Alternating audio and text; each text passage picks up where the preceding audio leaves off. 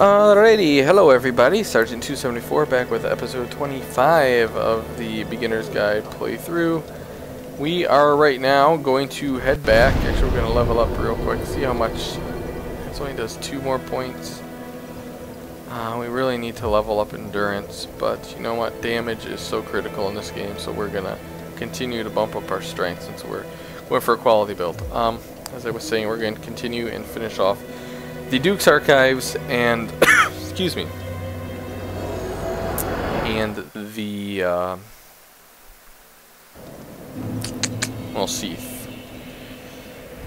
Seath the Scaleless down there in the Crystal Forest and the whatever other place that's called. Crystal something.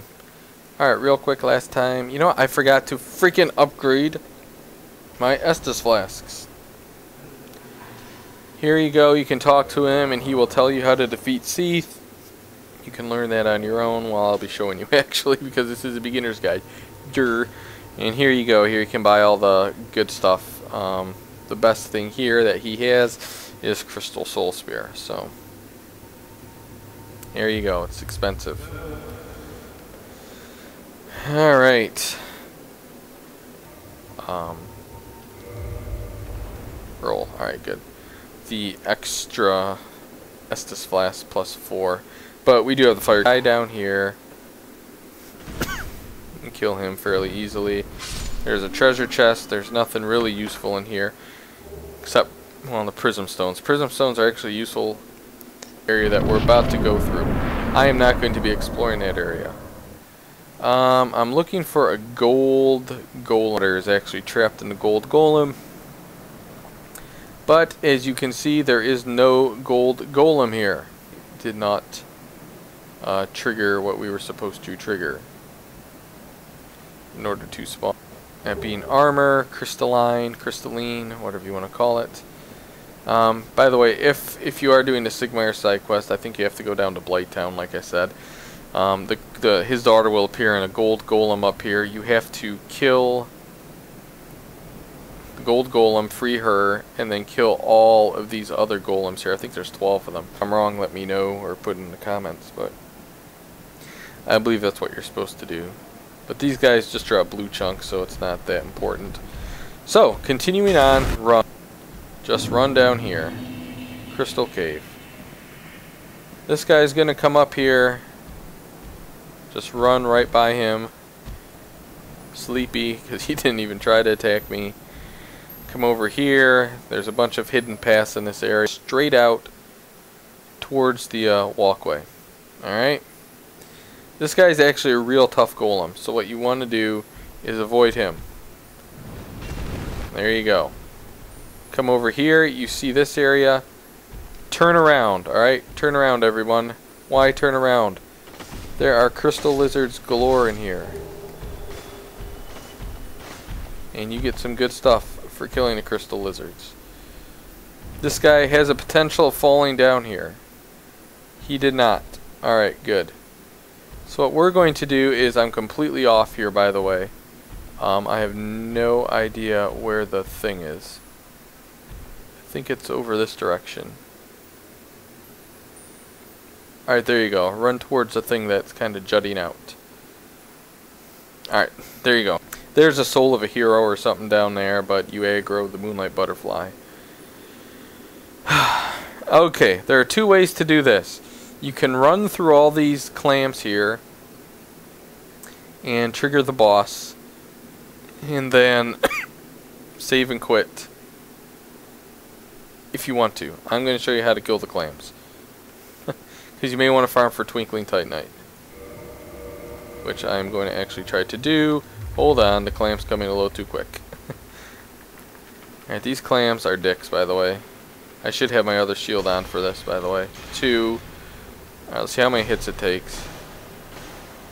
Wow, that's going to take a lot of hits. Alright, let's put the gold ring on. There it is.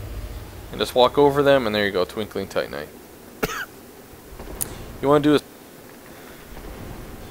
lure them back.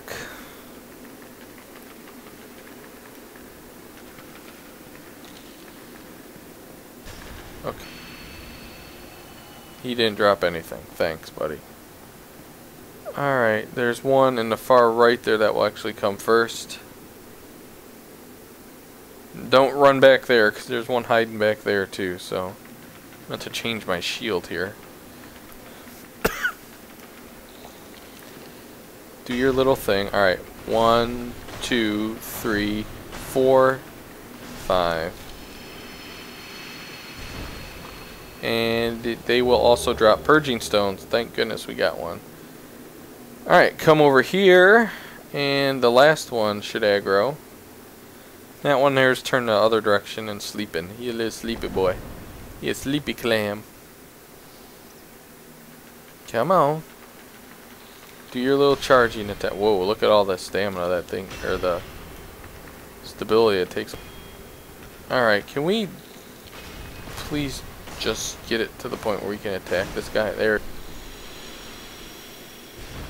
And pick up some... Alright, a purging stone. Alright, let me go back to this, actually, because it would be the smarter thing to do, at least for now.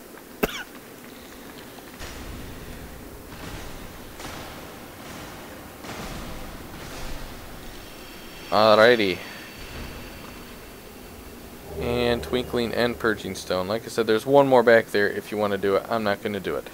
Instead, what we are going to do now is prep for Seath.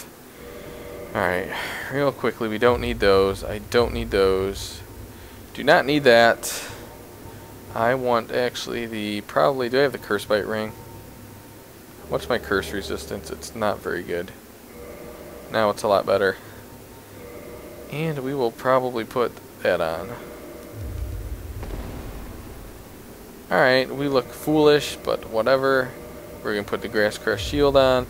And we're actually, I'm going to see if the Black Knight sword is more powerful still. Alright, the Black Knight sword is more powerful. I'm going to use that here. There's still a fast roll? I do. Alright. So, here's Seath the Scaleless. What you have to do is, in order to even damage him, you have to break the crystal that's back there. There's a secret, guys. You have to break the crystal. Then you can damage Seath. Seath, you can cut off his tail. It gets you the Moonlight Greatsword. It is probably the, well, it's all magic damage. It is, you know, probably the strongest single sword in the game for a pure magic attack. And it has pretty cool R2s. It's just hard to get. I'm going to try to show you how to get it. I haven't done this fight in a while. Like I said, I haven't played this game in such a long time. But I will tell you the way that I normally do it, and if it doesn't work, I'll just continue to try and do it, but I may not be successful. So, alright, anyways, Seath, this is what you do.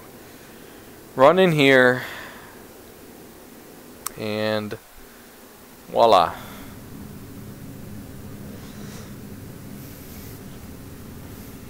You look at the crystal, hint, hint, you have to kill the crystal, which is why they focus on it, or the primordial crystal. It's the secret to Seath's invincibility, or why he cannot die. Alright, so first things first. Find the freaking crystal, it's behind you. I personally do not hit the crystal myself if I want his if I want to try to cut his tail off. When the crystal breaks, he gets stunned.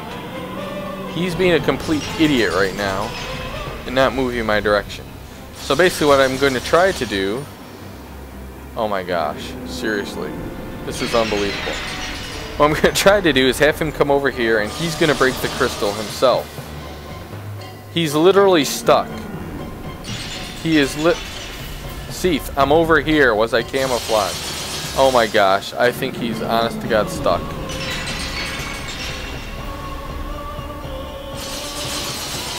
Well, boys and girls, we just found a glitch. He is stuck.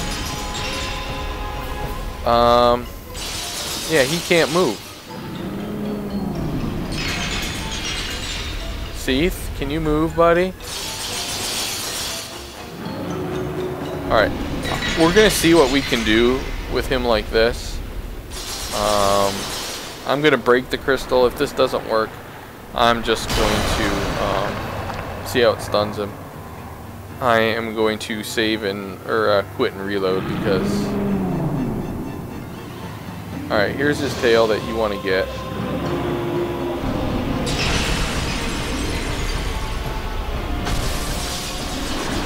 Oh no! All right, he's better now. Seath is better. All right. Now what you want to do is hug his right side. Hug this little boy here.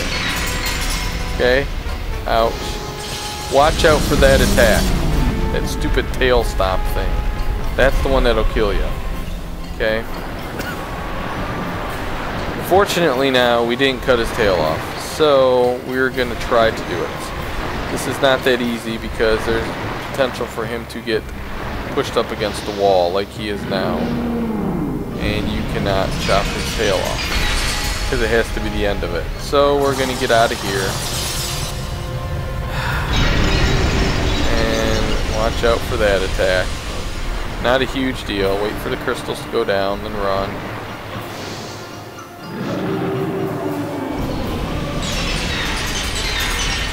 Are we going to get to it? No, we missed it. Roll out the way because he's doing that stupid flapjack attack. Oh, we couldn't. Alright, we gotta lure him back here. Lure him back to an open space.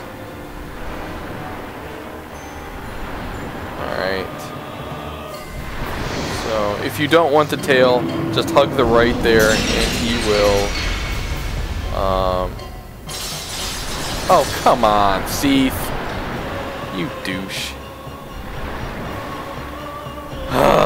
This is all for that stupid Moonlight Greatsword, all because he glitched at the beginning. If he didn't glitch, I would have had 2 or 3 shots at it.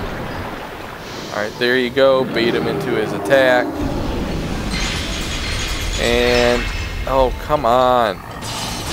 There we go. We got it. Alright, now he's really unhappy. He's going to do his little patty cake dance there. Now it's really easy to kill Seath. All you have to do is hug his right side here. There you go. Just do that constantly. He's not gonna like it because he's gonna die very soon, very shortly.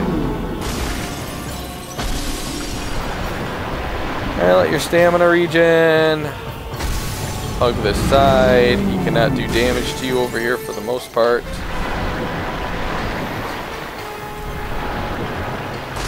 Whack. Whack.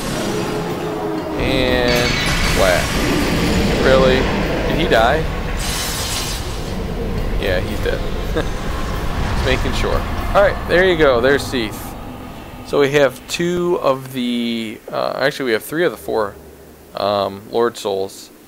So now, really, all we need to do is go down and get... what's that idiot down there? Oh, again, I forgot to put the silver freaking serpent ring on. Oh, why don't you guys remind me to do that? Oh, I'm an idiot. I'm wasting souls. Guys, put the silver serpent ring on right after you kill a boss. You will get lots of souls. Take that stupid hood off. Whatever, I'm an idiot. Wow, look at the jump and damage. That's with the Black Knight sword. Alright. Actually, we'll probably do we'll use the Murakumo. Or Murakamo. Makamuro. Whatever it's called. Shortly. There you go. There's Moonlight Greatsword. You can see Ace Scaleless with intelligence. It's really nice for a magic build. Alright, let's go back to our... Really, it was down. Go back to our washing pool. Alright. Bed of Chaos is what I was trying to think of as the last Lord Soul. So we're going to warp back to Firelink now. And next episode, we will do just that. We will take on the Bed of Chaos. By this time in the game, you should be have a pretty strong weapon and should be able to handle what is to come pretty easily. Alright, so I am actually going to pop me a, I need 4,000, I think that's 5 right here, isn't it? Yeah, it's 5. We're going to level up real quick. Level up our strength. 2 more strength. We just need 2 more strength. Then we'll have a good quality build going on. So, there we go. Leveled that up. Now we're going to go over here. Reinforce our Estus flasks. And we are going to take on the Lost Izalith.